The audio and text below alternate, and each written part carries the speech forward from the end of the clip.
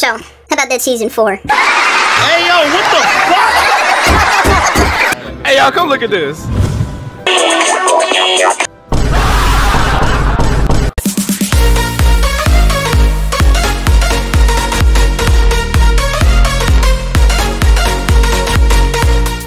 When people say there isn't a cartoon that does this, or there have not been enough of these cartoons, more likely than not, they couldn't be farther from the truth.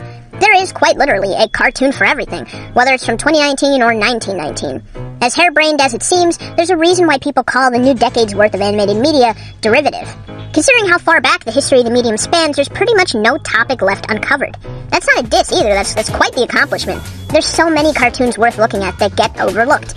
Surprisingly, even if there is one worth a deep dive, oftentimes there might not be enough meat there to sustain a true review of it.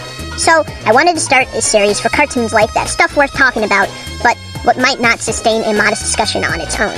Each volume will contain 3 to 5 topics of discussion to review, and today we're covering the Canadian animated imports Nicktoons Network aired in the mid to late 2000s. Yakety Yak.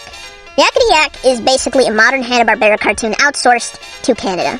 With a character and tone inspired by a 50s doo-wop single, the series proper follows an amateur comedian and his escapades into the far-off town of Onion Falls as he lives his crazy life. I love this show for, its general aesthetic. It's not surprising characters embark on out-there misadventures, but since Yakety Yak has surrealist leanings, the series at large tends to be more out there than ever, which is reflected in the art style. Utilizing thick outlines and a sketchy but articulated art style, it fleshes out the series well visually.